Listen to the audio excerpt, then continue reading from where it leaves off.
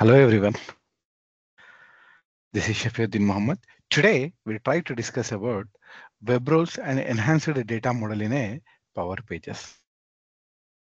Role is the security role, like how we have in Dynamics 365 CRM, we have a for user we have a security role, right?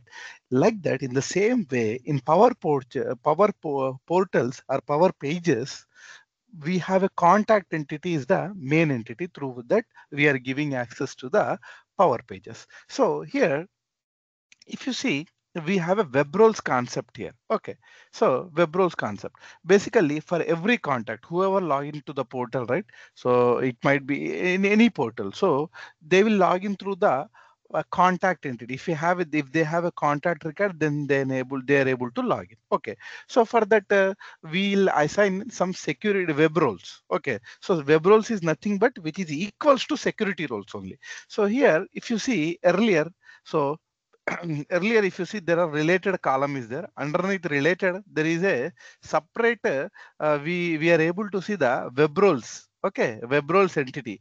But as per the once this data enhancement methodology has been came into the picture after enabling this setting, right, in your Power Pages, those has been that it is not, you are not able to see in the Power Portal management. So where you need to see, basically in contact you have a different forms are there. So portal contact form is there, right? Under the portal contact form, if you go here, so there in the general, if you see, this is the area you are able to see. So manually what we are doing, for example, if you want to assign or associate or disassociate any web role, what you will do, you will, for example, you will select this one, and you will remove like this. Okay, so usually we'll remove like this.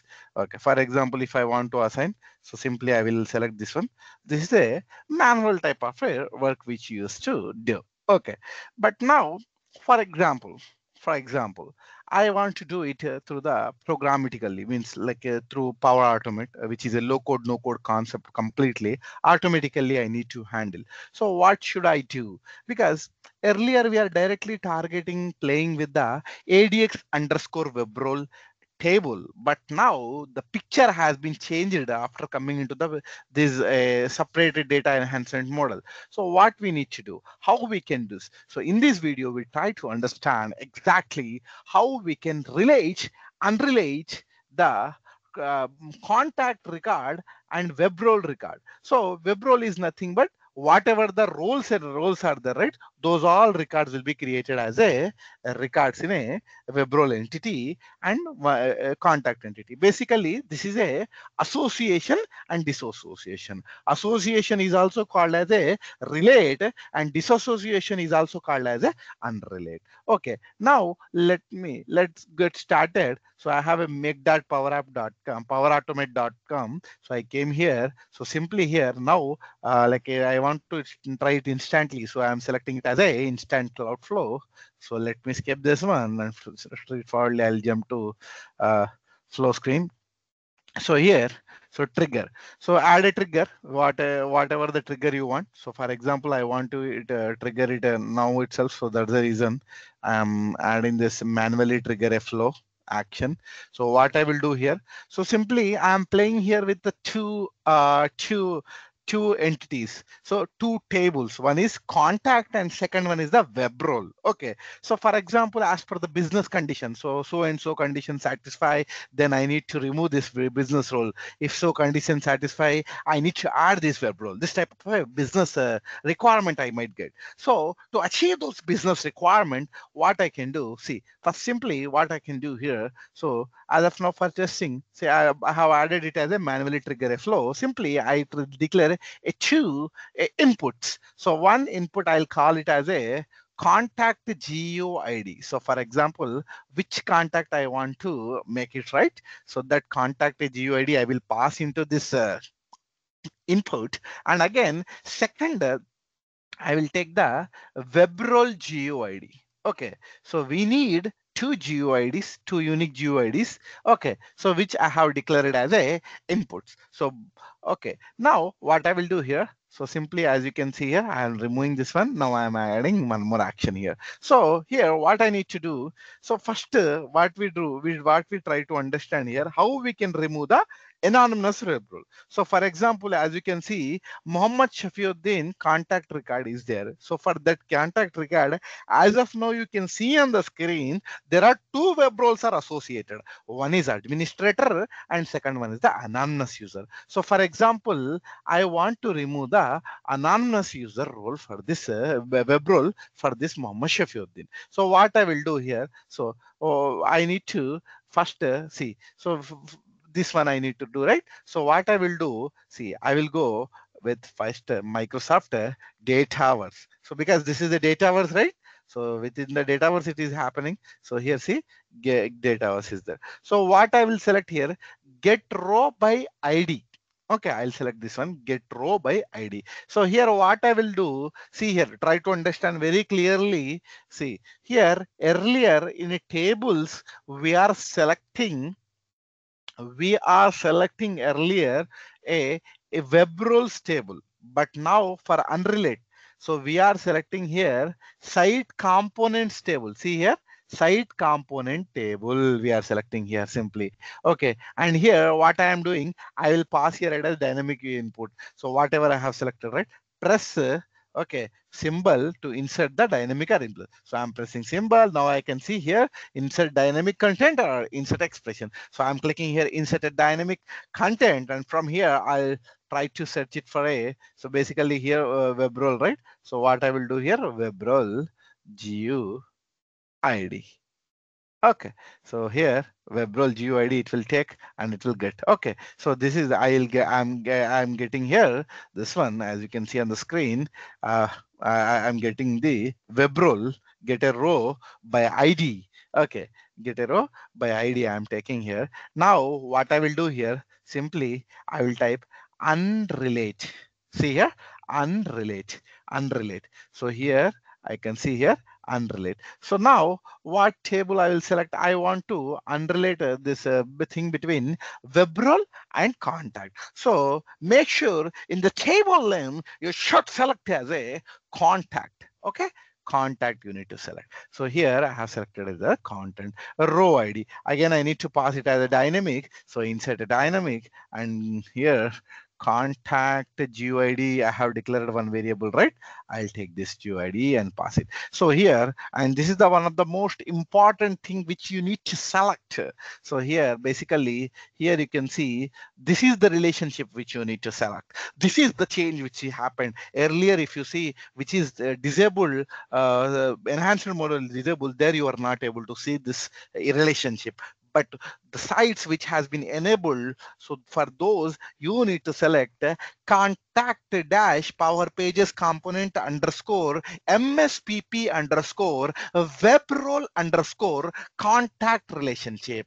Okay, so here you need to select this. Now in unrelate, simply again I'll pass it as a dynamic. So I'll pass here it as a OData ID. So here I'll search for the OData. I'm getting here it as OData and selecting here it as a OData. So simply what I will do here. So here for your information, again, I am repeating here manually, I am passing two inputs. One is the contact GUID and second one is the web role GUID. Okay. After that, secondary thing I have taken, I am doing a query. I am retrieving the record to get the OData from the site components, which is associated with that web role. So here in the second step, I am doing this one. Now the third step which I am trying to do here, unrelating the steps between the, here I have selected first initially contact table, and after that I am passing the dynamic value of the contact GUID, the record which I want to disassociate that,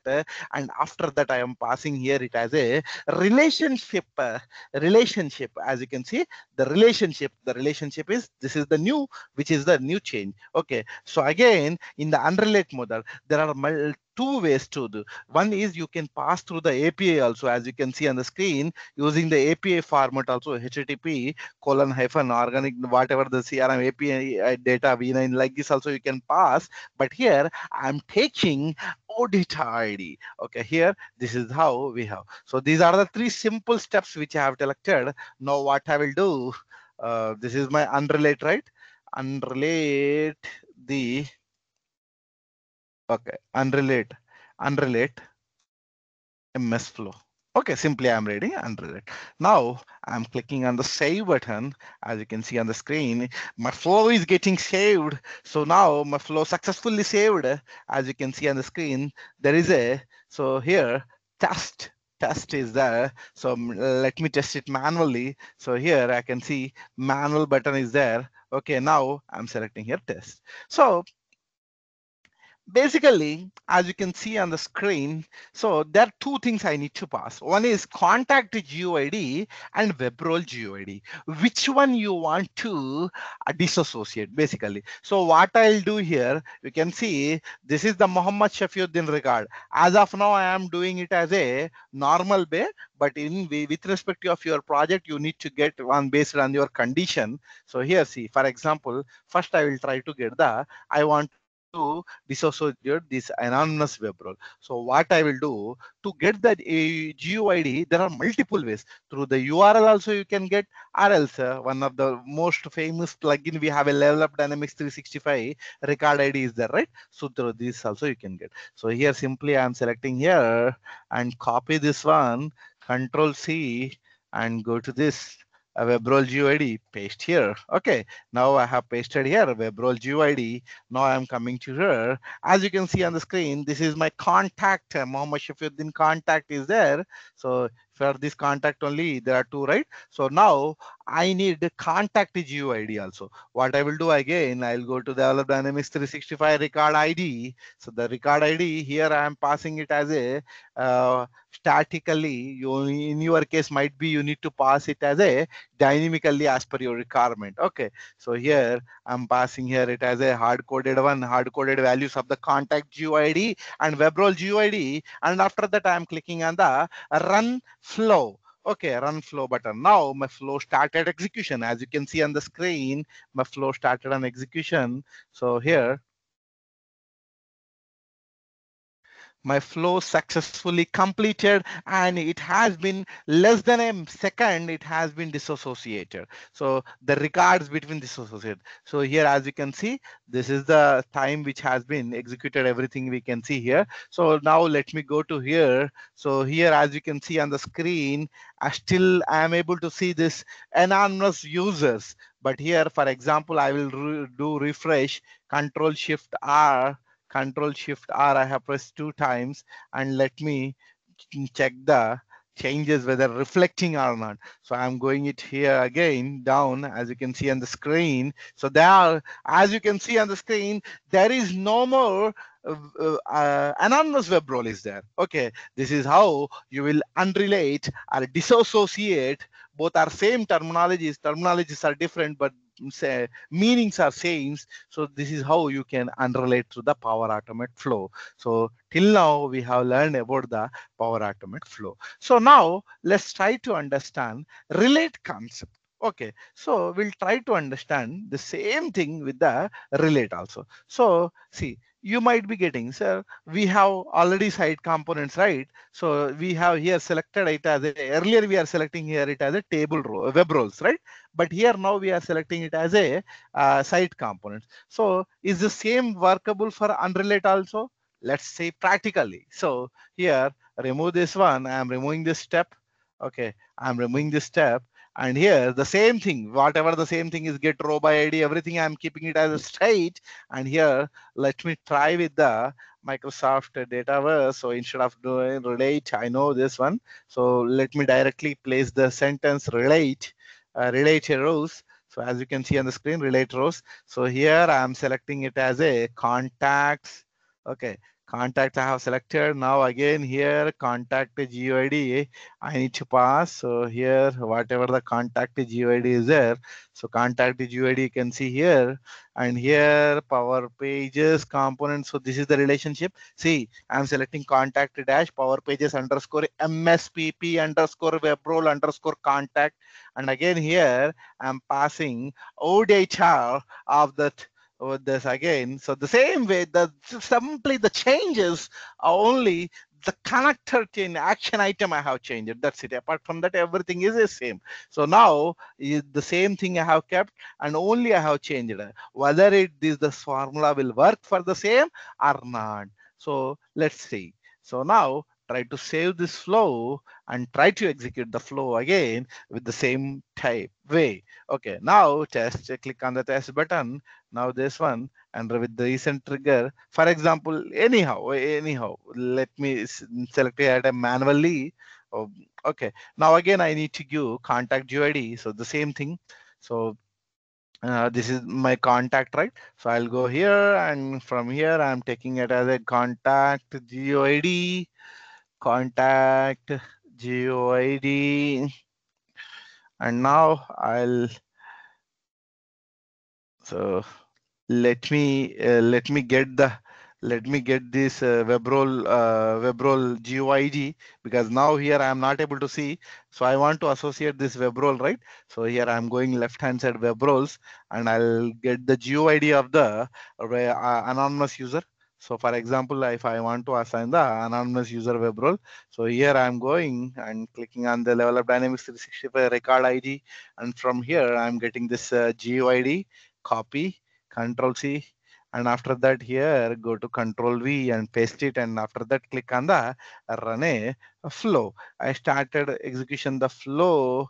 As you can see on the screen, it started. Whether it will execute, it will relate the row or not, that's the challenge we have. So as you can see on the screen, the my MS flow is saying that my verb role and association is successfully done between the contact and web role. So this is my statement of the Microsoft flows. Now let me go and check with the practically with my contact record. So let me go. So this is the Muhammad Shafiuddin record.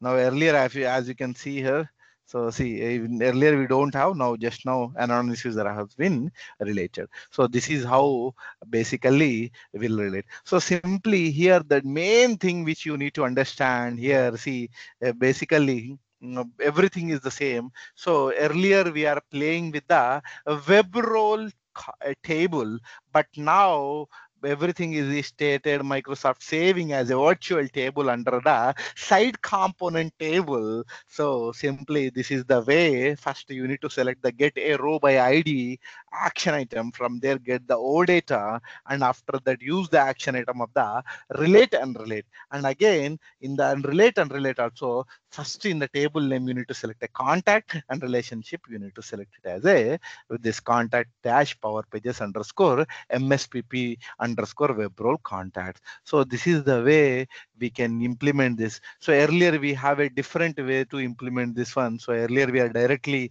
instead of the side components, we are directly playing with the ADX underscore web role. So this is the change we need to accept. This is how now the programmatically or dynamically we are handling the web role assignment. So that's it for the today. Let's meet in the next video.